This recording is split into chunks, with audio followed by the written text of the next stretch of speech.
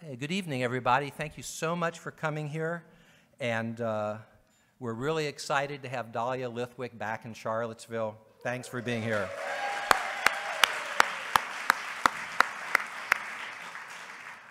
Okay, Dahlia and Amy Woolard are going to be on stage in just a few minutes. But first, as most of you know, this event was organized by the Charlottesville Democrats. And we would be remiss if we didn't at least mention that there's a very important election coming up in roughly 46 days, something like that. So the incumbent is an extremely Trumpy Republican named Bob Good. Yes, I think this is an astute crowd. And we have a very hardworking Democrat who is working very, very hard to unseat Bob Good. And there's at least a few things that I thought it was important to share with this group about Josh Throneburg.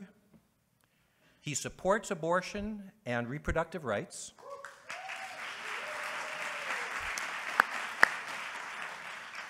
He believes that climate change must be addressed. He favors common sense gun safety legislation. He does not support Virginia whitewashing history. He supports LGBTQ plus rights. And finally, I'm going to mention one last one. This is going to sound kind of wacky. He supports women's rights. So if this sounds like someone that you'd like to see in Congress to replace Bob Good, then please give a warm, rousing welcome to our candidate, and I hope your candidate, Josh Throneburg.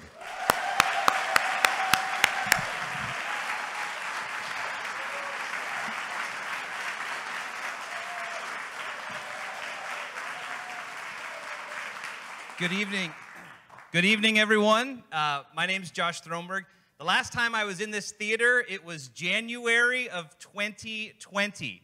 Pre-pandemic, my neighbor's daughter, who was in 5th grade, was in Frozen, and we were cheering from the crowd, sitting next to each other, thinking nothing of what was about to come. Thank you so much for having me here. I'd like to just start with 2 quick questions. By a raise of hands, how many of you consider yourself to be politically engaged, politically active? Do you mind raising? A lot of hands in the audience. And Nancy Damon with 2 hands up, so that's fair. Second question. Before you got out of your car tonight and started walking up to the door and saw Nancy with my sign in front of you, how many of you had heard of me before? Oh, this is the good job, Charlottesville, Albemarle. Fantastic. So, if you are someone who hasn't, a brief introduction to myself. I live here in Charlottesville with my wife and my 2 daughters. I met my wife in South Korea. She's Korean, Canadian, American. So she was born in South Korea, grew up in Niagara Falls, Canada, and then immigrated to the U.S. when we got married. My oldest daughter is Lucy. She's 12, 13, and 2 weeks. Born in Haiti right before the 2010 earthquake. We adopted her after that earthquake and brought her back. And our second daughter, Agnes, just turned 7, biological, biracial, a little more of a normal story there. And the reason that I got into this race is twofold. Number one, I look towards the future and the trajectory of so many things in our country, in our planet. And as a father, it's terrifying. If we don't make decisions now, be it climate, be it democracy, be it racism, be it sexism, then generations will struggle and suffer beyond us. That's the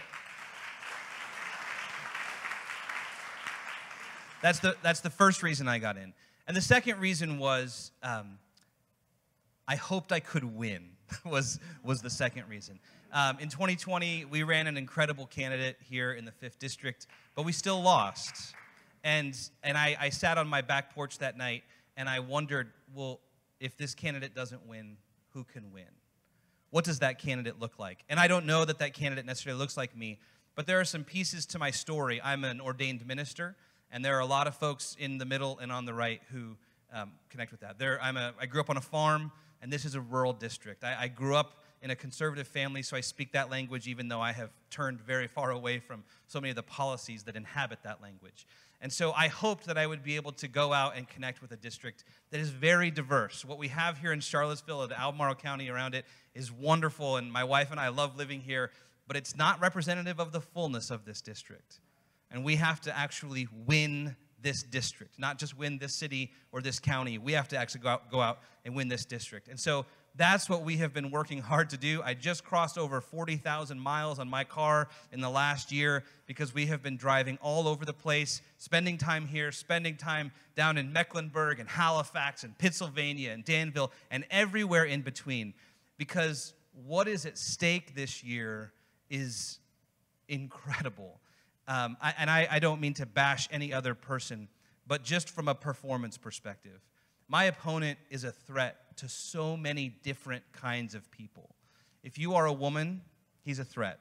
If you are gay, he's a threat. If you are, if you're a veteran, he's a threat. If you're a police officer, you can go on and on and on and on and over, he votes against the interests of so many people.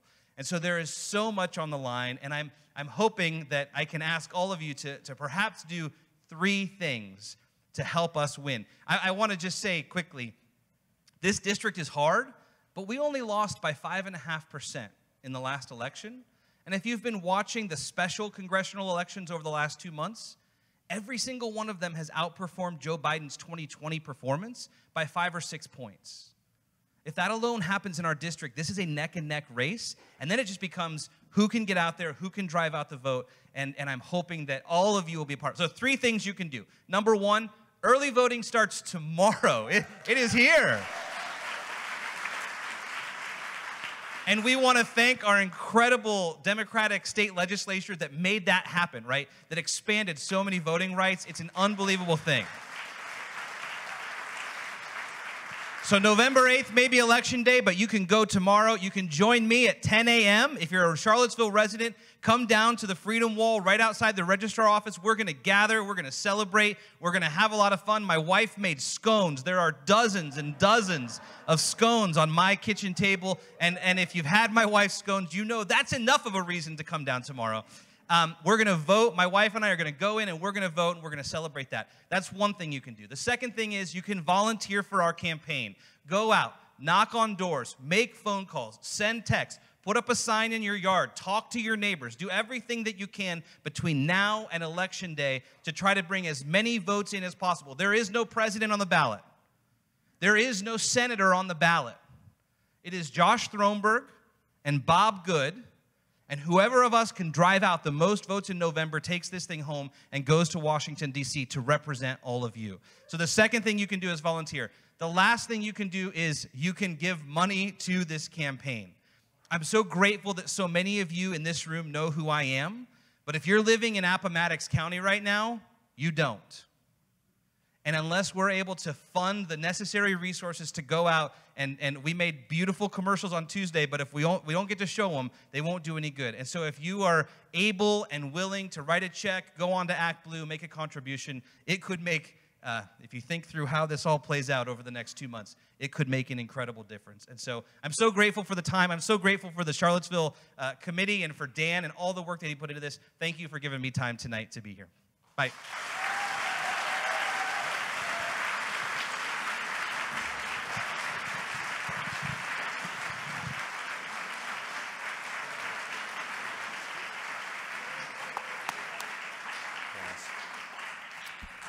Thank you, Josh. There's a lot of people in this room that are with you. I appreciate you coming out tonight. And now I'm going to introduce tonight's 2 conversationalists. Amy Woolard is a writer and attorney who's lived and worked in Charlottesville for over 30 years, much of which she spent working on civil rights policy and legislation. Most recently serving as Director of Policy at the Legal Aid Justice Center, Amy is now Chief Program Officer for the ACLU of Virginia. Her debut poetry collection, Neck of the Woods, won the Alice James Prize and was published in 2020. And her poems and nonfiction have appeared in such publications as The New Yorker, The Paris Review, Poetry, Boston Review, The Guardian, and Virginia Quarterly Review. Our second conversationalist is Dahlia Lithwick, who is senior legal correspondent at Slate and host of Amicus, Slate's award-winning bi-weekly podcast about the law. Her work has also appeared in the New York Times, Harper's, The New Yorker, The Washington Post, The New Republic, and Commentary, among many other places. Lithwick won a 2013 National Magazine Award for her columns on the Affordable Choice Act, and she was inducted into the American Academy of Arts and Sciences in October of 2018. As many of you know, Dahlia lived in Charlottesville from 2000 until 2017, and we are so thrilled to welcome her back for this homecoming celebration of her new book. I'm supposed to hold it up here, but I forgot it backstage.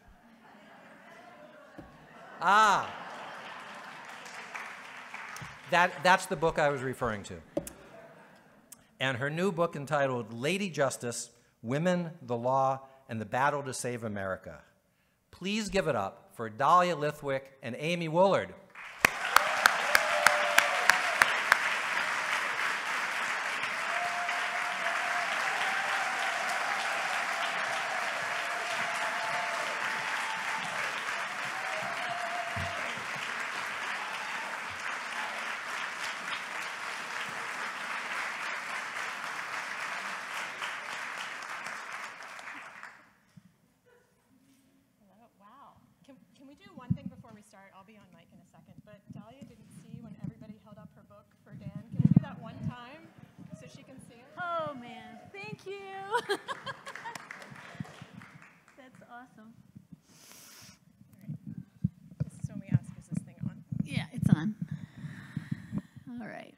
Welcome, everyone. Thank you for being here tonight.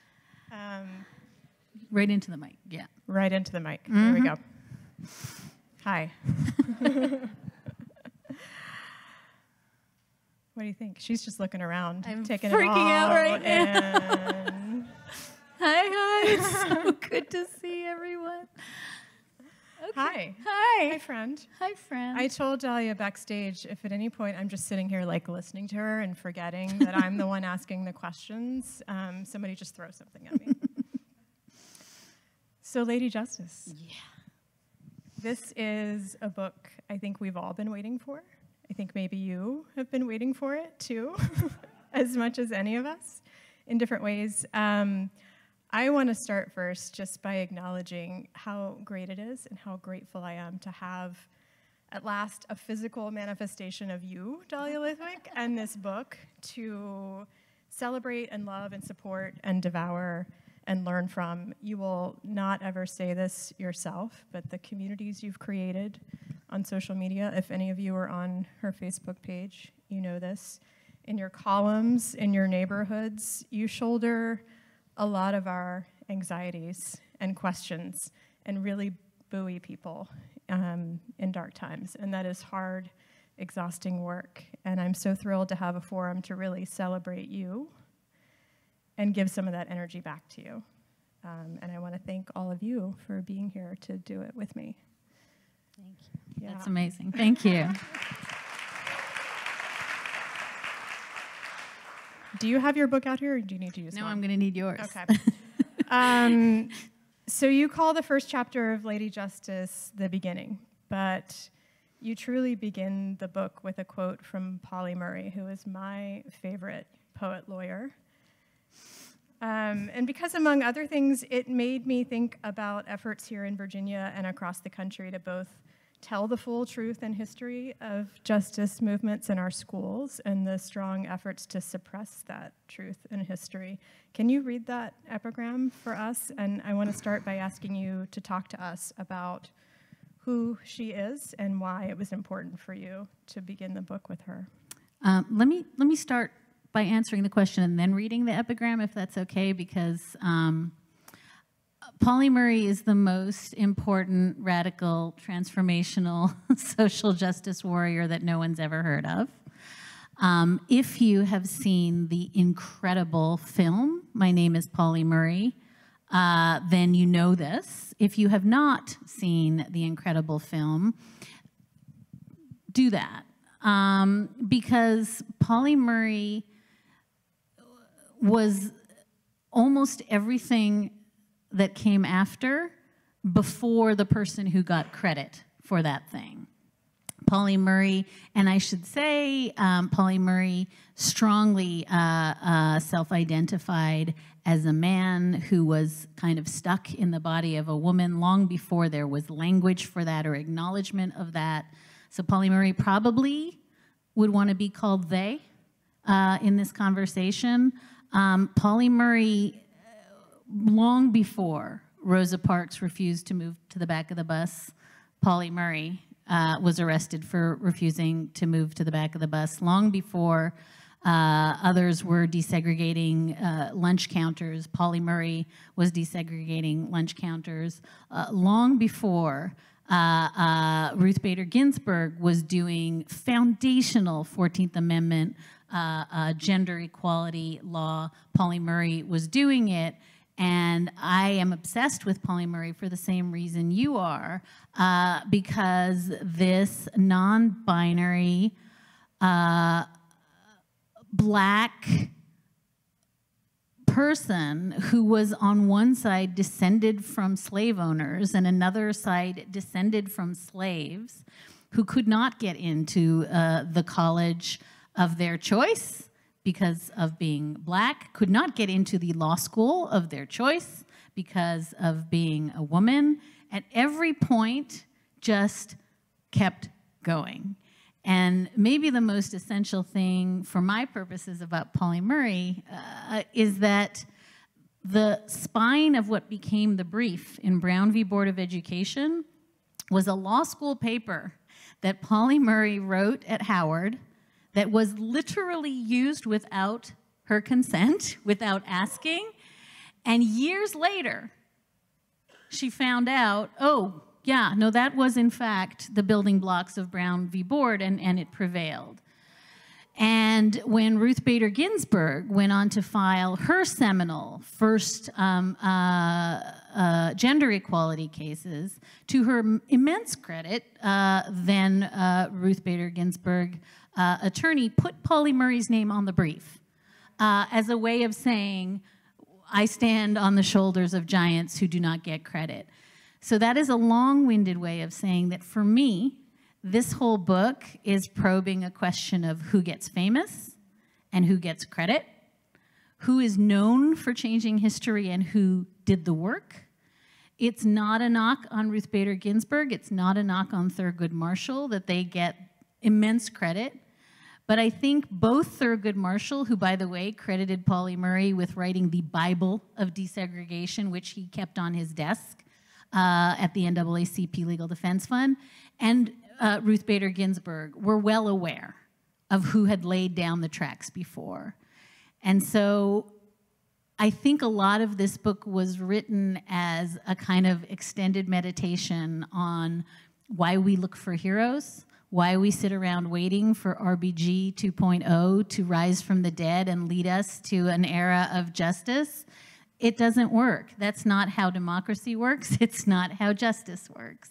Justice works because people toil in the vineyards, often unrecognized, often for decades. And history may forget them, but this is a book about people who history should not forget, and the armies and armies of people who worked so that they could get where they are. And I think, just to sort of land this plane, for me, it is a very, forgive me for saying, but gendered story about the hero who comes riding in and saves the day. And whether we call that person Robert Mueller, or we call that person Adam Schiff or Merrick Garland, it's the way kind of cowboy movies work.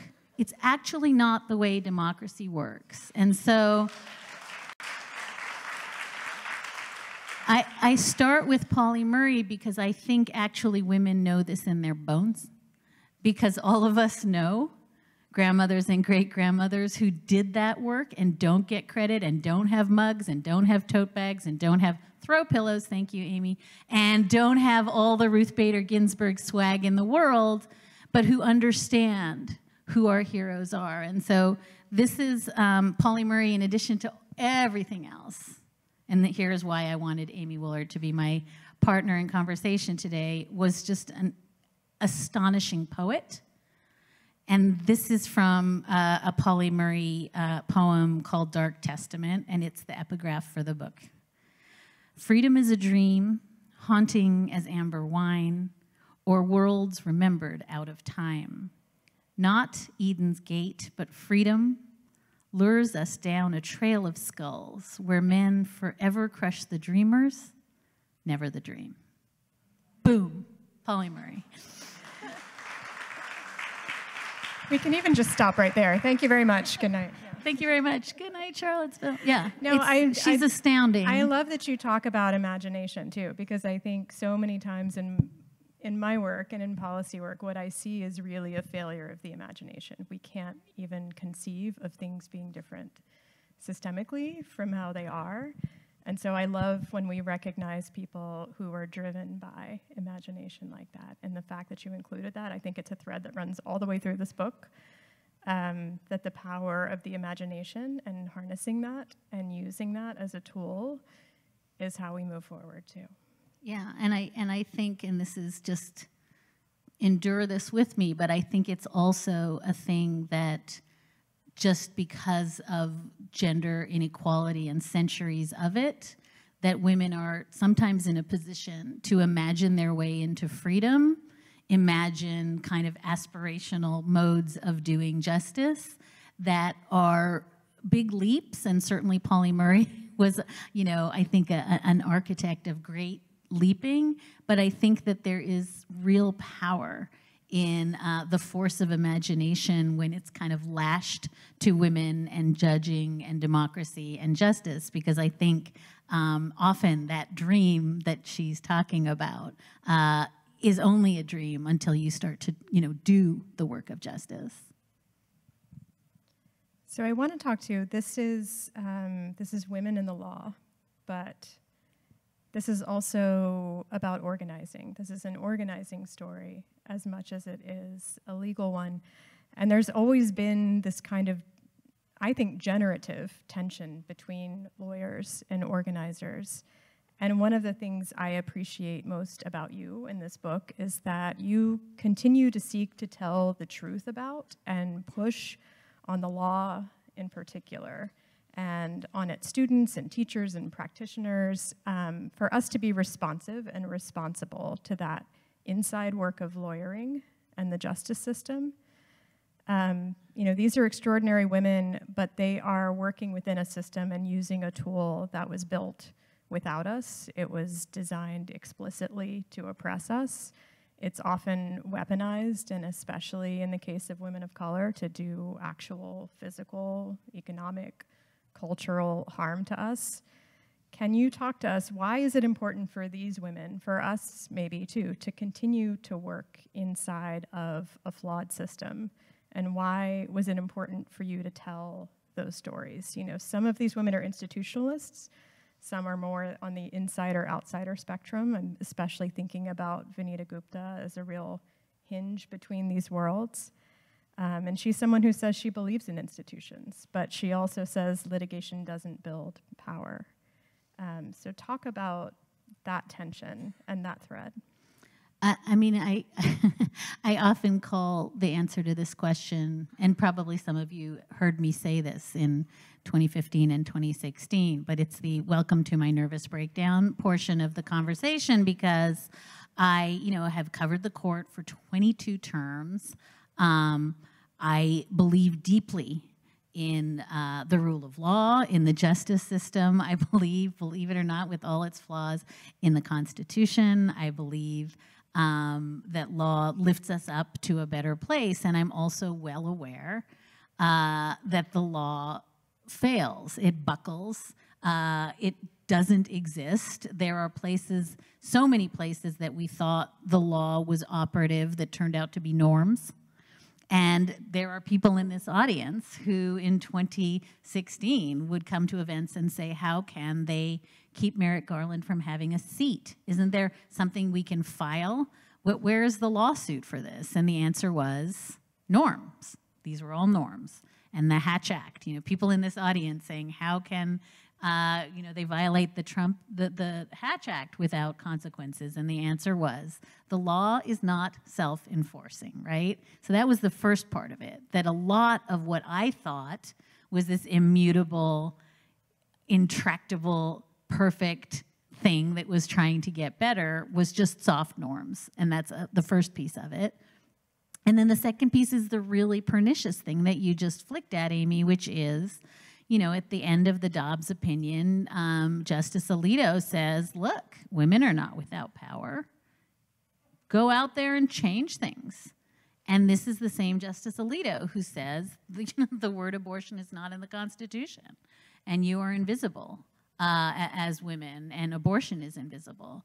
And so what do you do when he's drawing from a constitutional tradition and time in which women had no power, they had no say in the drafting of that document, they were utterly unable to effectuate their will, and for him to go back and not simply cite those founding documents and those debates, but to go back and say, oh, I'm going to cite Sir Matthew Hale, beloved witch burner.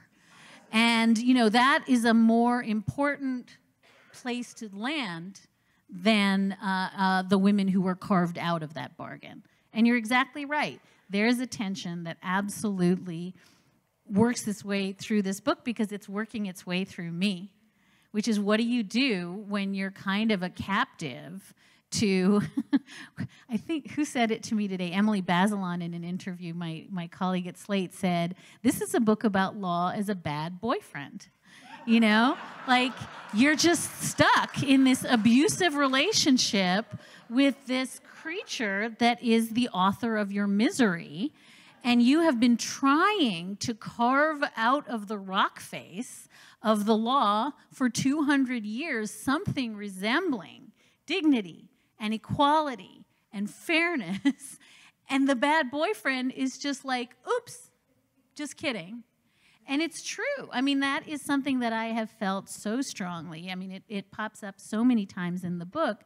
And so you're exactly right. One of the questions I asked each of the subjects as I interviewed them was like, how do you reconcile the fact that you have this crazy kind of Patty Hearst syndrome where you are in love to an institution that really kind of hates you a lot of the time? And more than that, and you said this, but I think it's important, post-Dobbs, it's not just that that institution hates you, it's that it can be used to put you in jail. And if you don't believe me, look at what's going on this week in Iran. And so I just think we have to sit in that tension of simultaneously holding in our minds that the law is the thing that brings us equality and justice, and thank God for it, because the alternative is fighting in the streets. And I am super bad at, like punching and kicking. And so the law is the thing, right? You have your blue book and your yellow pad. You know this better than anyone, and you can get justice. But at the same time, in a heartbeat, it can be used to put women in Alabama in prison so that they cannot endanger their fetus. It can be used to put a young woman in Oklahoma in prison because of allegations that she harmed her fetus. So every one of these women is living in that tension, Amy, and every one of them kind of comes out, as you say, with a different answer. Becca Heller, who is young and brash and doesn't really believe in institutions, simply dismisses it as, I'm using, the master's tools to destroy the master's house. End story. This is what I have. I'm well aware that this entire justice system in this country is freighted with racism and misogyny, but this is what I have. And then you're quite right. You have Anita Hill, of all people, who absolutely puts her faith and says so eloquently, without law, it's chaos. Without law, it's violence. And so I put my faith in this deeply flawed justice system, which, by the way, has disserved her, and says, this is what we have, and so this is what I work to repair. And you're exactly right that at the center of all that, and I think it's at the center of the book quite deliberately, is Vanita Gupta, who at the time that I wrote the book and interviewed her was at the leadership conference, is now number 3 in Merrick Garland's Justice Department, but who really thinks on that theme of kind of the law as something deeply flawed, eminently fixable, but at the moment being used to do horrific harm, and also the law is the engine of everything that is good and just, from Brown v. Board to Obergefell. And so there's no satisfying answer, and I think maybe the book is a map of my nervous breakdown in which, you know, the Venn diagrams of how each of these characters struggles with that question, which is, as you say, existential for us as lawyers. And they all land on different places, and I slightly hope that when people read, they will find their way to their own sense of either somebody whose answer is satisfying or, you know, a loftier, better answer even than these people give us. But I think it is very much the sort of issue of our time in the law, is that we are living in a moment where the law has made us both unimaginably free and unimaginably imperiled.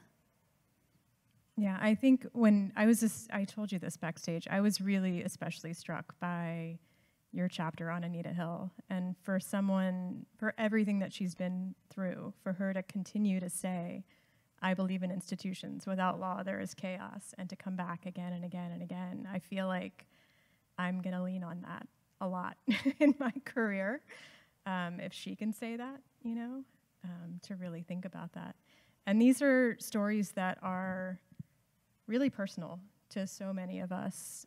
For every one woman you profile, as you say, there are thousands upon thousands standing all around them. But I was also struck throughout the book, and I feel like you struggle with this a little bit yourself, being a journalist and seeing yourself in these stories quite literally. I was struck by just how extraordinarily and specifically these stories are personal to you in particular. You know, we were both here in Charlottesville when Trump's travel ban came down. Our colleagues and friends, maybe some people in this room, were among those who rushed to Dulles and courthouses here in Virginia.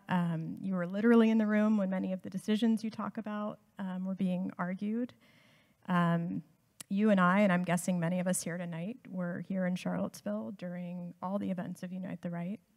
And of course, your chapter on Alex Kaczynski, and then speaking about leaving the court after the Kavanaugh hearings, is you sharing yourself inside this book with a vulnerability like no other point I've seen from you. And I know that was a really important experience for you to be able to say some of those things out loud. Can you talk a little bit about your personal relationship to this material? Did writing the book change you or surprise you in any way? You know, if you had a Facebook relationship status with the Supreme Court, are you at it's complicated? Are you at we're broken up? Yeah, I mean, listen, you know me well enough to know there are many people in this room who know me well enough to know that I hate writing about myself. For many, many years, my sort of party trick in covering the Supreme Court was just to be kind of dispassionate and funny, right? I was like the hip, cool, young person on a beat where the average age was older than me. And this was a beat where, like, I mean, Lyle Denniston covered the court until he was, you know, late 80s and still is tweeting. And, you know, like, nobody leaves this beat.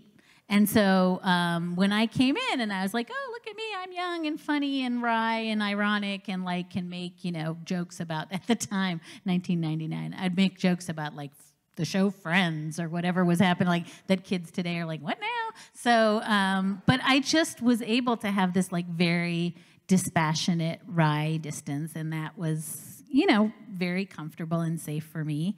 And then, as you say, 2017, for me, for many of us, changed everything in a whole bunch of ways, and in very weird ways. Like, I really was the Where's Waldo of a whole bunch of bad things that happened in the span of a very short time. So, you know, went from Unite the Right, and then ended up for those who don't know what Amy's referring to, basically Me Tooing a federal judge in print in ways that were incredibly difficult for me, which I talk about in the book, and ended up sitting in the Kavanaugh hearings while Christine Blasey Ford was testifying, and while then Judge, now Justice Kavanaugh, was smashing his binder and shouting and yelling at Amy Klobuchar. And, you know, throughout all these events, I kept looking around, and the witness to it was me. And then I found that time and time again, this idea of being funny or being kind of dispassionate and distant and cool and millennial, or, you know, whatever I was trying to be, hip, was not going to work, was not going to serve. And I think my journalism changed. I started getting very grumpy letters when I would go on SNBC, and people would say, you know, "Dear Ms. Lithwick, I liked you better when you were funny.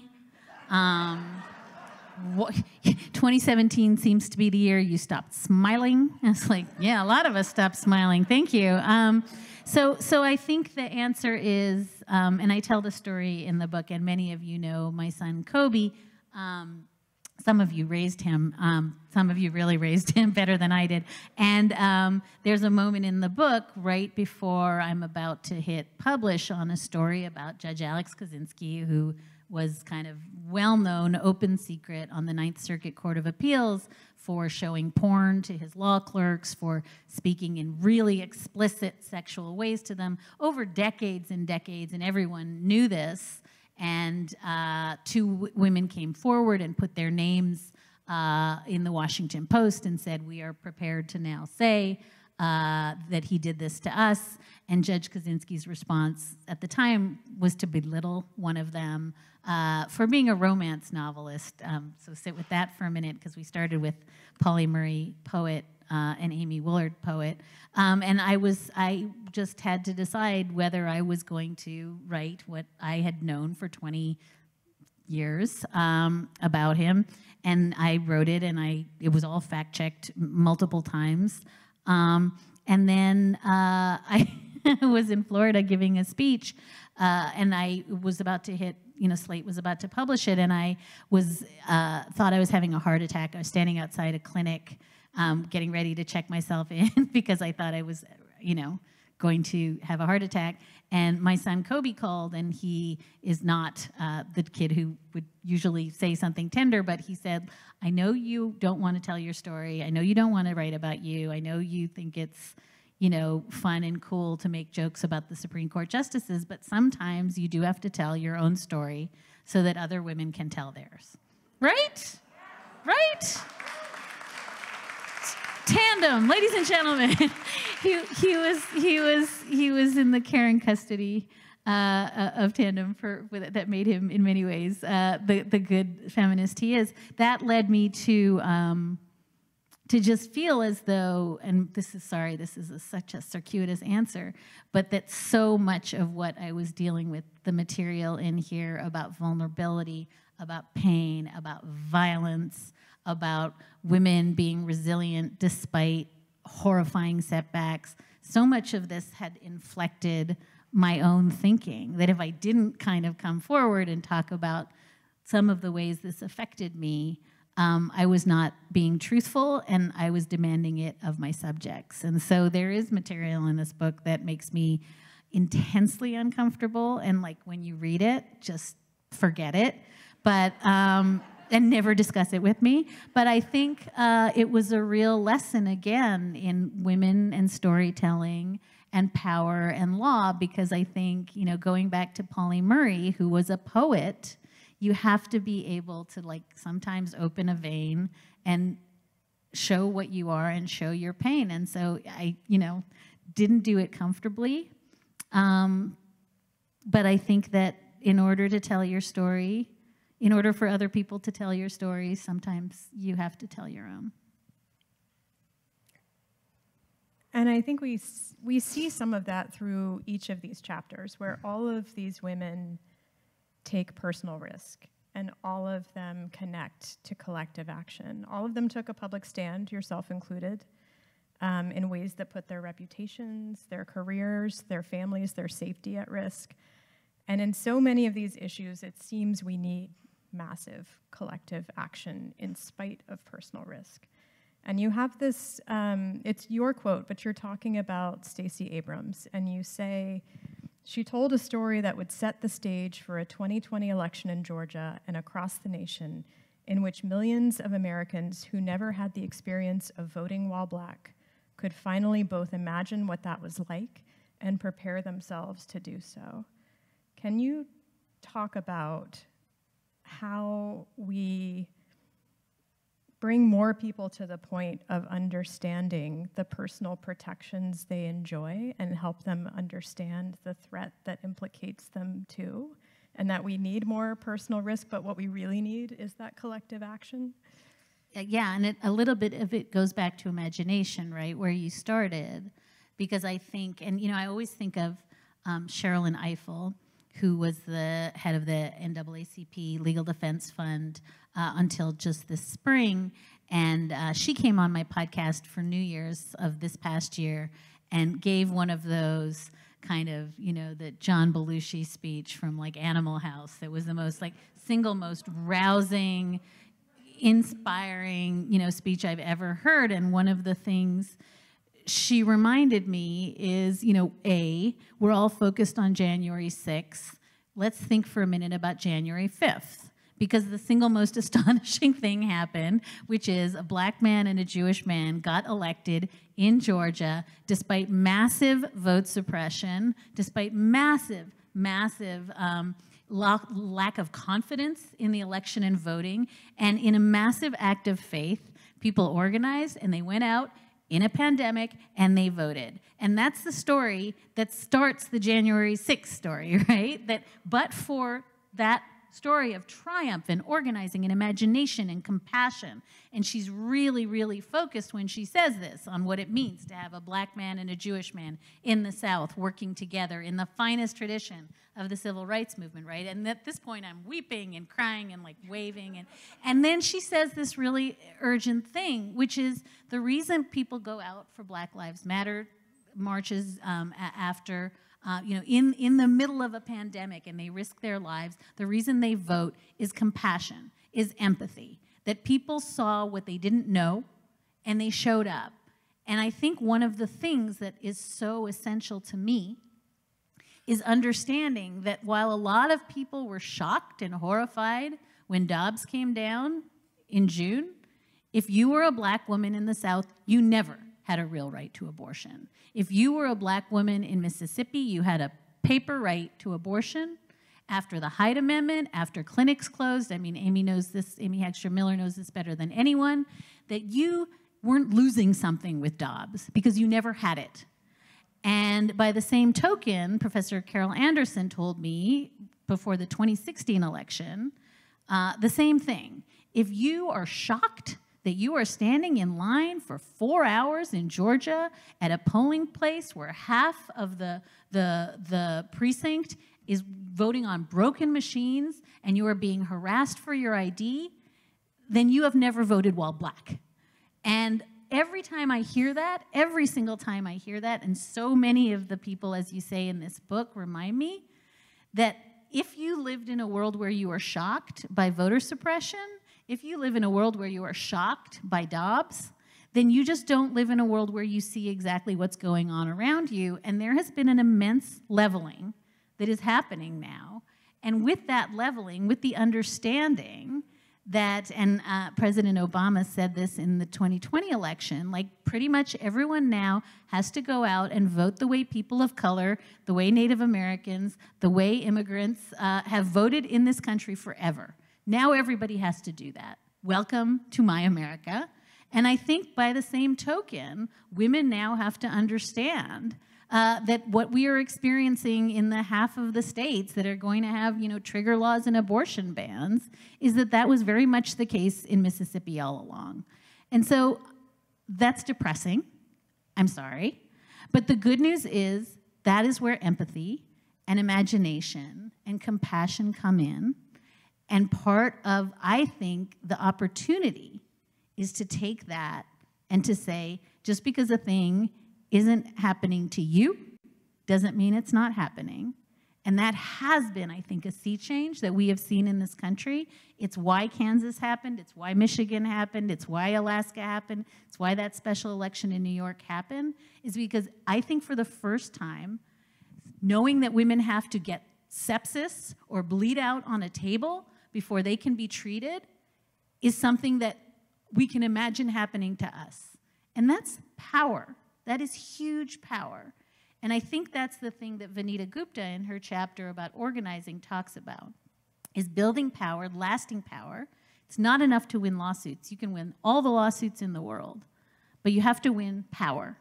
And I think the key to power is empathy, and it is the willingness to understand in great humility that you don't know what you don't know, but you're willing to hear it, and then you're willing to act. And I really think that that is a moment that we are at.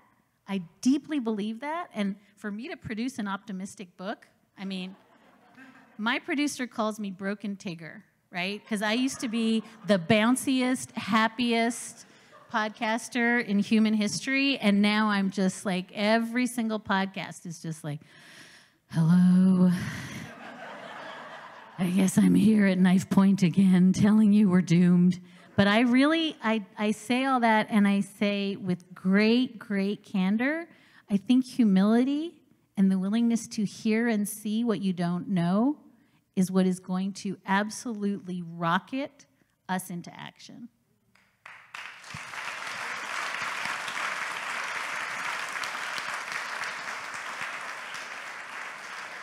So now is that point in the evening. I don't want to share you, but they tell me I have to share you with our amazing audience to hear their questions and their adoration for you. Before we do that, though, I want applause and shouts and Muppet dances in celebration of Dahlia Lithwick and this amazing book and the incredible gift she is and has been to Charlottesville.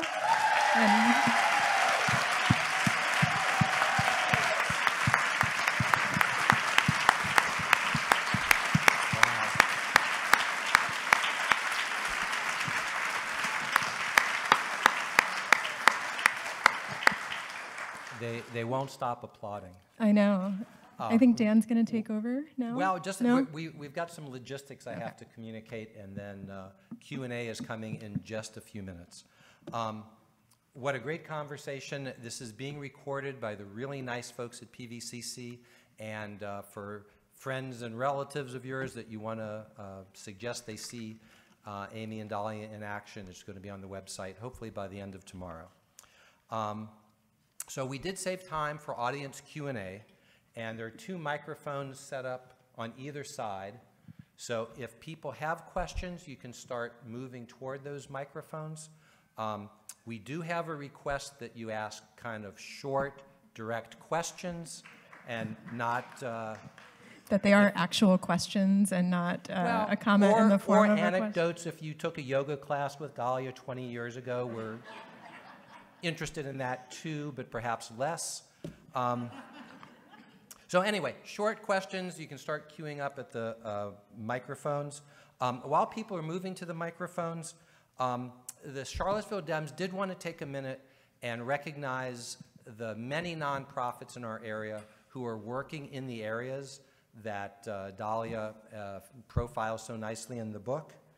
And a quick legal disclaimer here. These are organizations that are neither affiliated with the Democratic Party nor necessarily endorse our policy positions. Is that legal enough, you think? Is that good? Okay. So having said that, please hold your applause to the end when I read through all the names of the organizations. These organizations couldn't have a representative here tonight. International Neighbors, International Rescue Committee, Jefferson School African American Heritage Center, Planned Parenthood South Atlantic, Shelter for Help in Emergency, and Virginia Organizing. But organizations that do have representatives here tonight, I'll read the name of the organization and the representative, and they'll stand up so you can see who is here. And again, hold your applause to the end. Blue Ridge Abortion Fund, Deborah Ehrenstein, Director of Development. Hold your applause to the end, just equal opportunity. Charlottesville NOW, Charlottesville Now, excuse me, Amy Laufer, VP of Community Development. League of Women Voters, Sue Lewis, former president. The Sexual Assault Resources Agency, Renee Branson, Executive Director. And Sin Barreras, Edgar Lara, Executive Director. Go ahead and stand up, all of you, and please let's give them a big hand.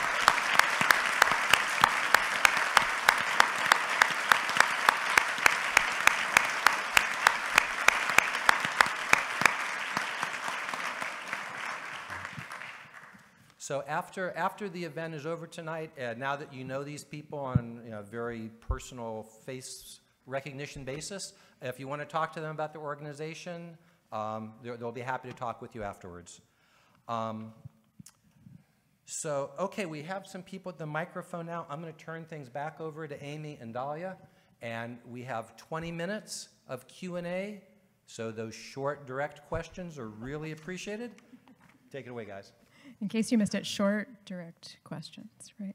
My version of this is to just say it's very much better if it ends with a question. Yeah. Just make your voice go up at the end, like we do in court, and we're good. Like, isn't that true? Is duly warned. Yeah. So we start over here. Hi. I just was also very shocked about the rights of women and everybody being just totally ignored all of a sudden, suddenly for me, because I'm 66. But what I want to say is I'm also a registered nurse, and I've worked in many capacities, administrative, of hospitals, that sort of thing. When we had a physician, who was a governor, and it was so timely, right? What I'm going to make this real quick, but I'm leading toward the question, which is, how does DeSantis or anybody else become an authority on medical, and how did that become a law? And this is the thing that is topsy-turvy for me, because I have always had to practice the standards of practice according to my certification. Every single year we had to get recertified or whatever we did. And here, these governors, without any medical whatever, okay, so you understand what I'm saying, and can you please help me? I mean, do you want to take a crack on the Virginia component of that, and then I will Not take at all. Not even in this slide. No, I mean, I think her question speaks to a lot of what the women in your book are up against in their particular battles too, which is people who have been making decisions, often for women of color, for a very long time, who don't have the background, who have been congratulated and moved up most of their lives without much question. And I think the Kavanaugh story in your book is a huge example of that too, where these are very powerful positions, and how do you challenge that? And I would add one gloss to that, which is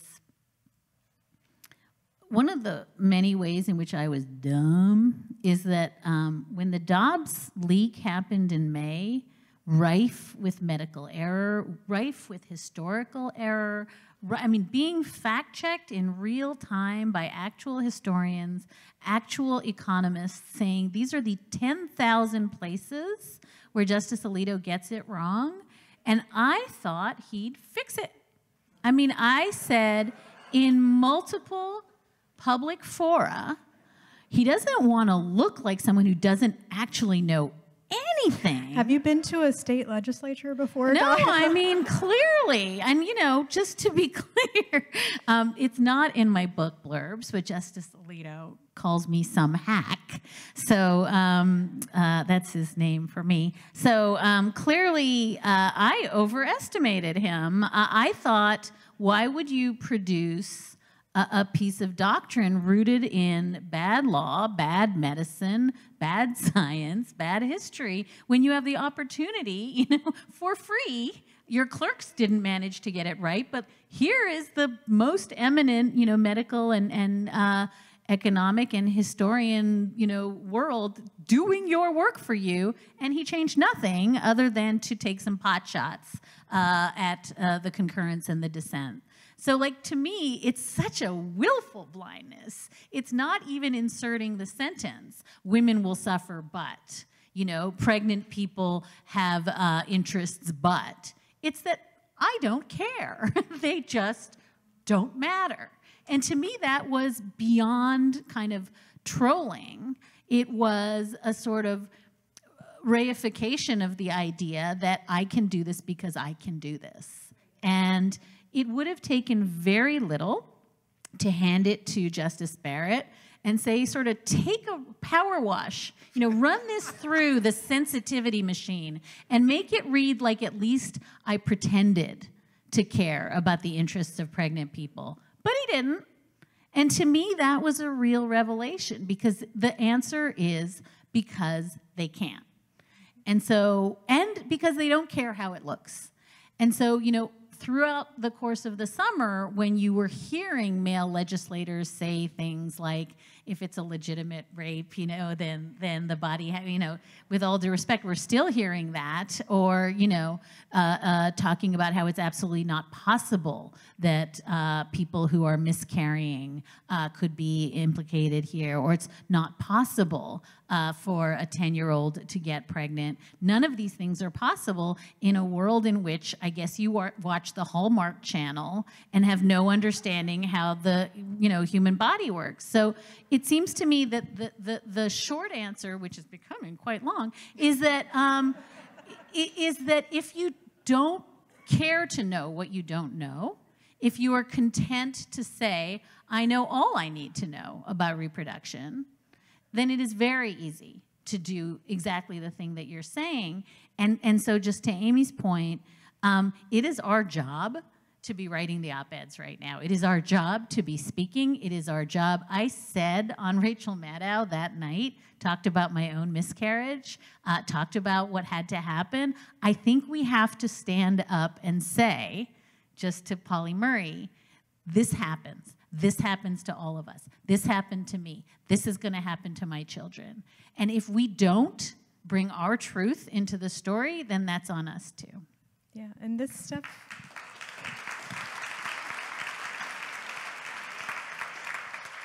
In the face of a vacuum, this is what will fill the vacuum if we don't. And I think what you've pointed out too is, you mentioned in the book women holding up what you or maybe Stacey Abrams called the work of democracy.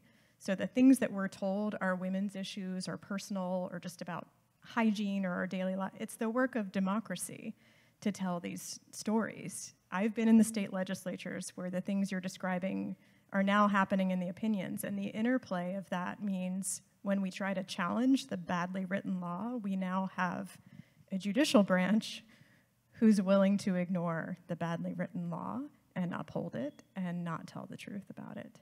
And I think we're seeing both of those branches now confront this idea of truth or not. Delegate, welcome. Yeah.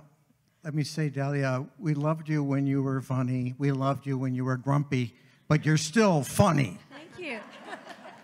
And Amy, thank you for all the work that you've done for such a long time. Are you calling me old? I'll always be older than you. My question has to do with the rule of law, because I'm very respectful of that, and I want to kind of get your sense of some dynamic that's happening out there now and how we frame it as following the rule of law.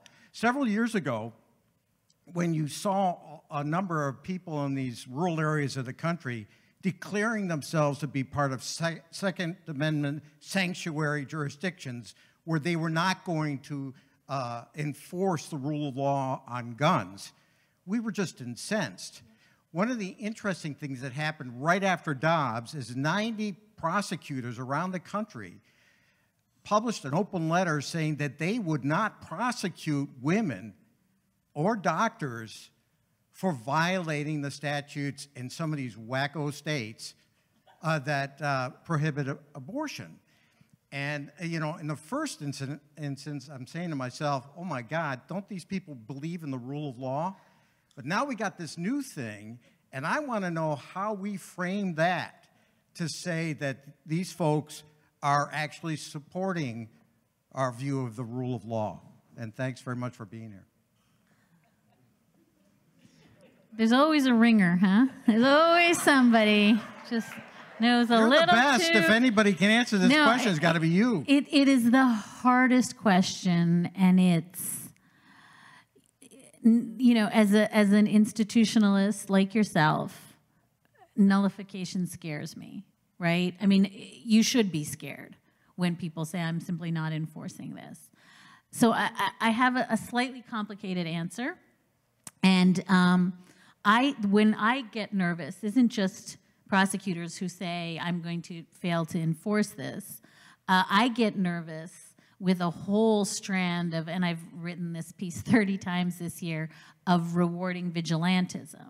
And I think that the Supreme Court this year, in a sort of strain of cases that I don't think gets nearly enough attention, it certainly starts with SB 8 in Texas, right, where people are getting cash prizes for turning in anyone who aids and abets an abortion.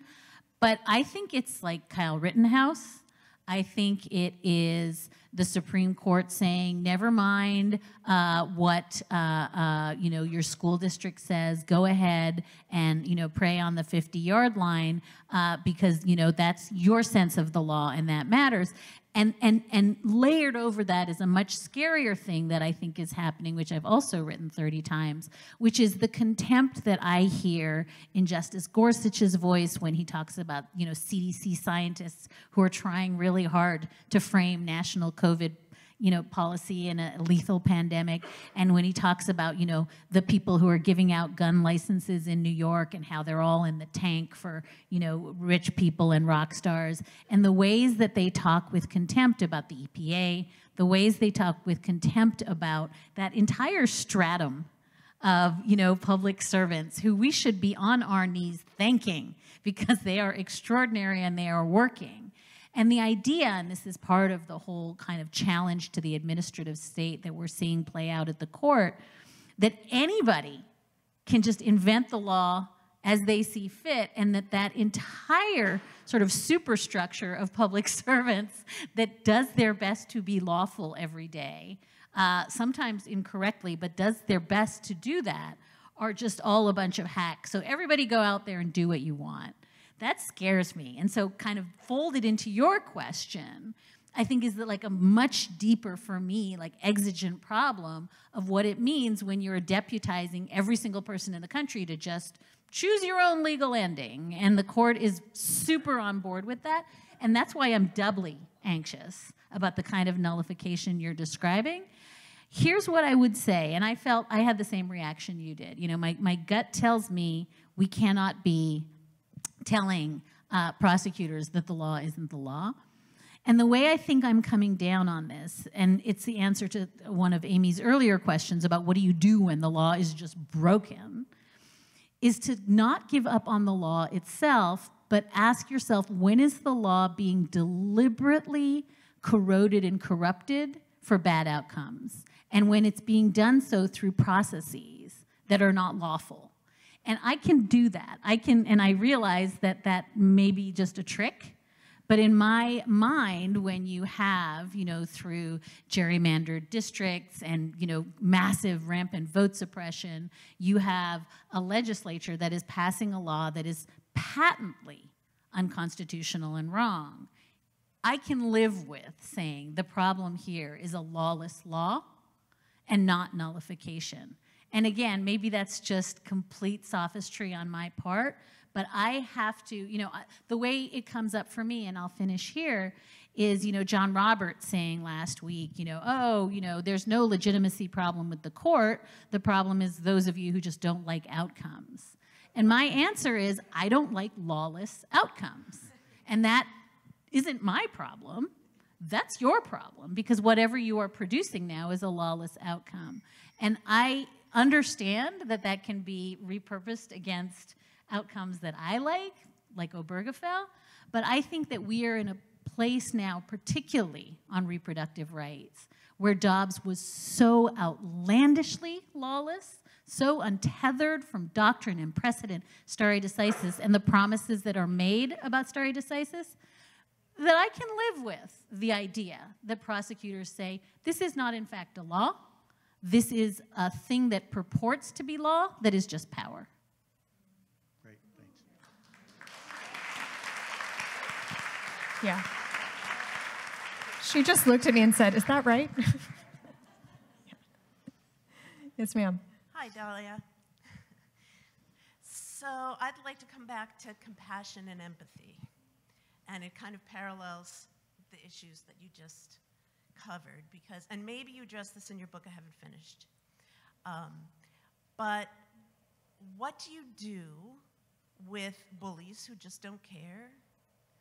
Where do we go with our compassion and empathy? And I know that's a, existential question, but personally for you, how do you harness compassion and empathy when it comes to people who are harming, killing people with their power, their lawless power?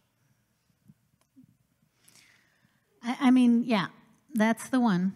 And I think about it all the time. I have a couple of rules for myself as a journalist. I try not to bully. I try not to punch down, as we call it in journalism.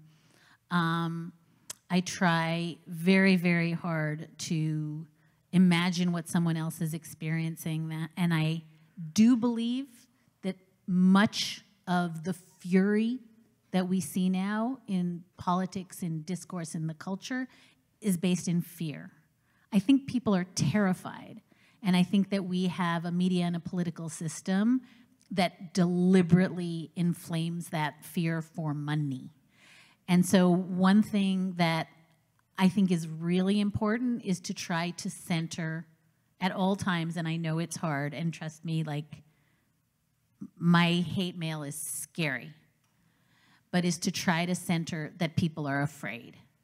And that when Ron DeSantis says that people are coming to, harm your children from foreign countries, people believe that. And that's a failure of leadership, not necessarily a failure of moral character for everyone.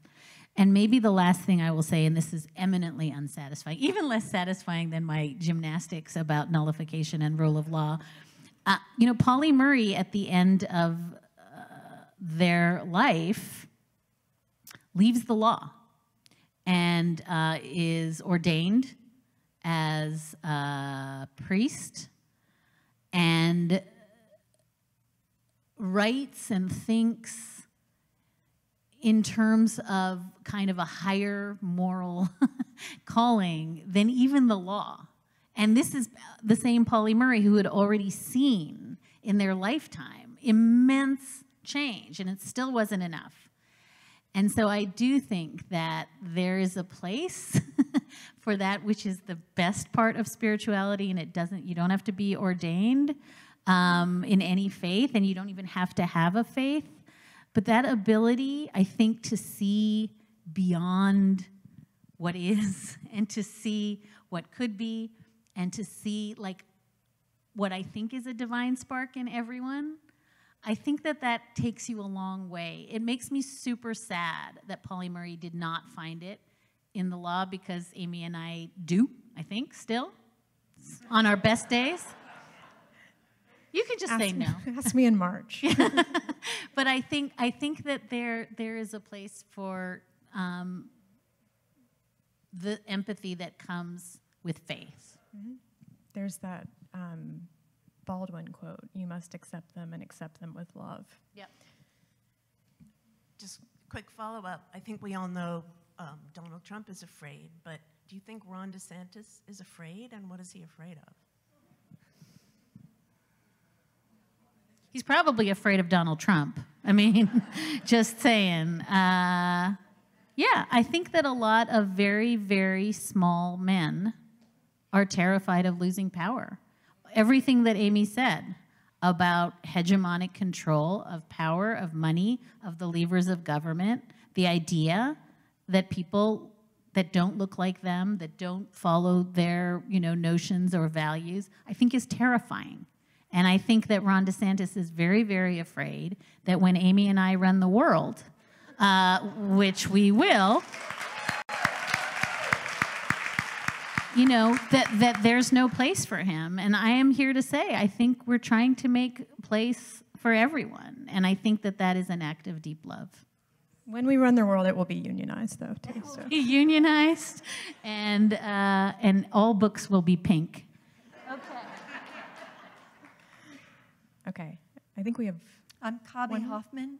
I am an officer in Charlottesville, Virginia, and National Organization for Women. And thanks to Polly for helping us start that. I'm here to present an opportunity. We are at a moment in time that I think is critical, and so I'd like to invite you to the opportunity to call Senator Leader Schumer and our two senators to ask Leader Schumer to bring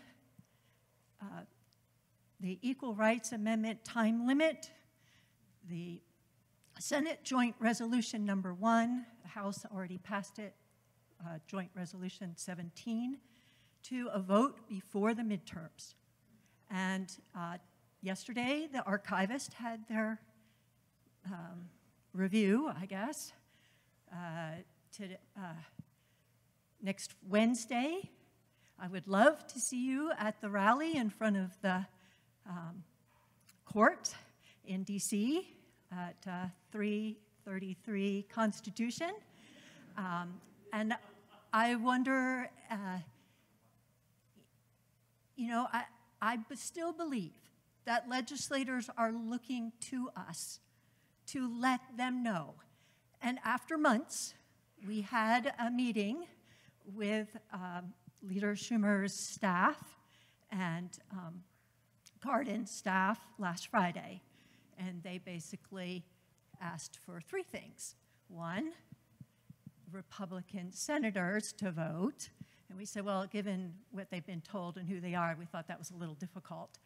And 2, to call our state senators and ask them to please call Schumer and tell him to bring this to a vote. And I would invite all you in the room to please do this every day until elections, and to call Schumer himself and talk to his staff. And thank you.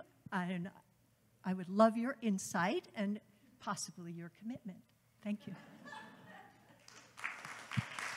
Thanks for that. To bring it back to Lady Justice, that just reminds me of you talking about Anita Hill and people asking her, do you regret doing all of that? And her saying basically and internalizing, if I didn't, what would happen if you weren't there? What would happen if you hadn't done that? Yeah, and I think I unfortunately am on a book tour, so I won't, I'm sorry, be there, but I will say I think you've just done what I think is the last line in the book, which is, and I guess it's my shirt, women plus law equals magic, and that we are going to have to step in to a very scary, uncomfortable place, a place that is very jerry-rigged against us, and step into a place and have really difficult structural imbalanced conversations with our leadership. And essentially, I think that we can do that. We were born to do that.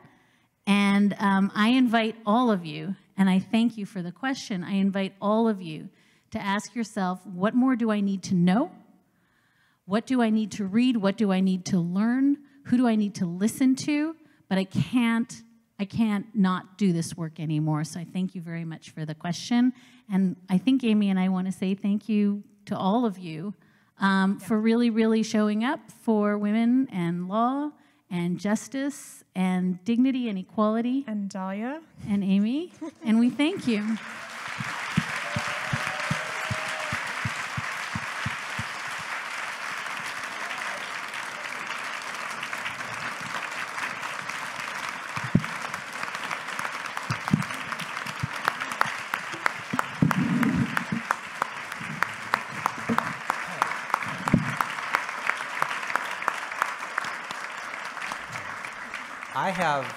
I have very good news for all of you guys. The night is not yet over. I'm about to tell everyone how to go catch up with Dahlia and Amy to get your book signed. And I'm also going to tell you how to catch up with Josh, if you haven't met him, to have him talk about his campaign a little bit too. Before I do that, bear with me for literally less than 2 minutes of housekeeping, just quick stuff that's really important for you to know. First thing, this is the book I was supposed to show you for those who hadn't seen it already. Yes.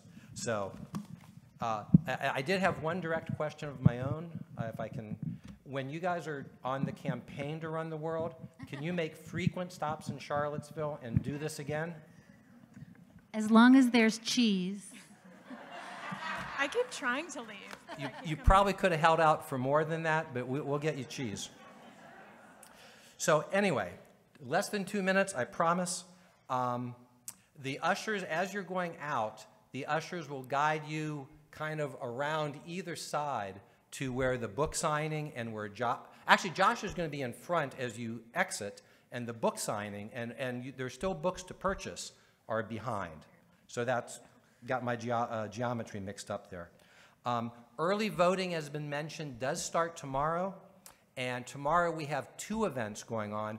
Josh only mentioned one of them, I think, which is the 10 a.m. At the Free Speech Wall. And several VIPs as well as Josh are going to be there.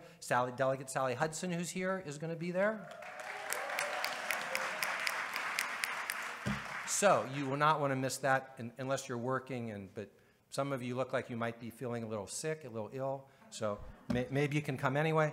The second event, though, is at 4 o'clock. There's a happy hour at Star Hill Brewery in the Dairy Market Building. So that's going to be fun. Bring a friend, have a beer. I think there's an arrangement where if you vote, you can maybe get a free beer, but I don't know all the details of that, but I'm serious. The next event in our speaker series is Tuesday, October 11th. And it's also going to start at 6:45 p.m. And the speaker is going to be UVA law professor and MacArthur Genius Award winner and personal friend of Dahlia. So you know, all 3 of those are good reasons to come. Danielle Citron is going to be talking about her new book, The Fight for Privacy, Protecting Dignity, Identity, and Love in the Digital Age. And she's going to be in conversation with UVA history professor William Hitchcock. So privacy invasions of our personal lives are a real danger to all of us, but particularly dangerous to women now in states where abortion is legal and all the other kinds of stuff that these guys were just talking about. So thanks to everyone who did the work for this event, the ushers, the folks who designed the flyer. The folks at PVC have been wonderfully, wonderfully nice. Really appreciate that. So now I think the event's kind of over. Please come back and catch Dahlia and Amy and chat and meet Josh and chat with him. And Edgar Lara from Sin Barreras is tabling tonight. You can talk with him about what's going on in the Latinx community. Thank you very much for coming out.